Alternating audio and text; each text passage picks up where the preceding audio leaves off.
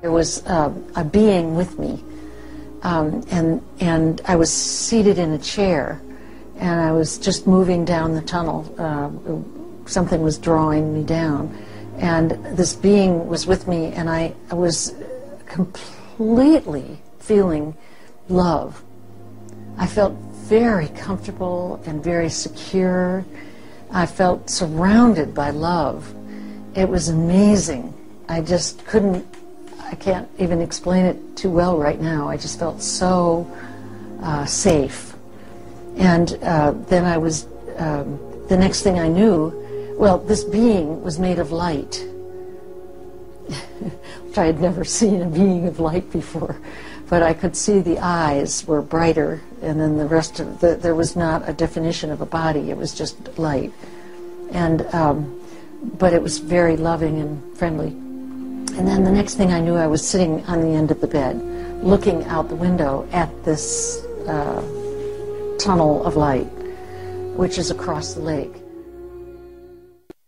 And the moment I saw him, I got an incredible feeling came over me of some kind of a euphoric, strange, wonderful feeling that I got being in his presence. It was as if I were in the presence of a great prophet or some spiritual man. I felt it, and I loved the feeling.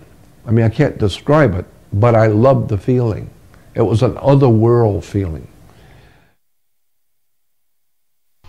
I remember seeing a real bright light. It's almost blinding to your eyes. It's kind of like white light, intense light that hits your eyes and you want to cover your eyes.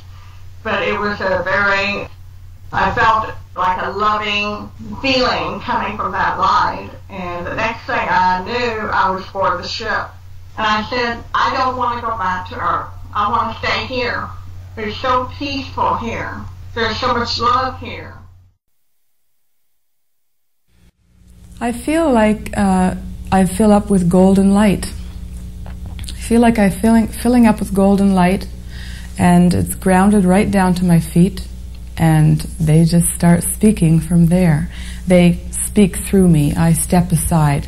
And because I step aside, that is why I go into a trance state. One day a friend was leading me through a meditation, and I sensed an energy in the room. And to make a long story short, the energy was very loving, very benevolent, and I got a sense that it wanted to drop in to my body. Geez, these guys were really great, you know, about 10 minutes with them, flowing energy through me, and I was fine. I was like an addict that just had a hit, you know, I was great. I just fell on top of the world. It was only afterwards I realized they were doing it. They were creating it. They were creating the dependency.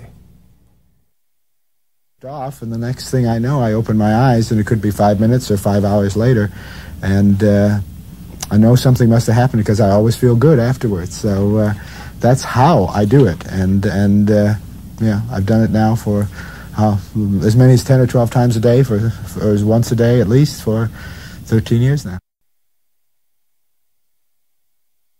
All of a sudden, telepathically, I could hear the voice, and she would instruct me on what to do, and it was almost like an enormous wave of love.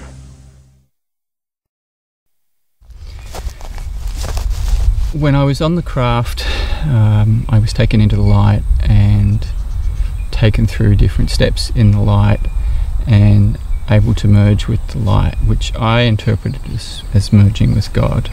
So what I want to talk about is that experience. They affected my body's ability to stay fully tolerant of the energetic environment that I was exposed to, that being their presence, and also that they emit this feeling of overwhelming unconditional love, which, if you've never ever experienced that, is just really hard to deal with. And I don't think there is a human on earth who emits that feeling.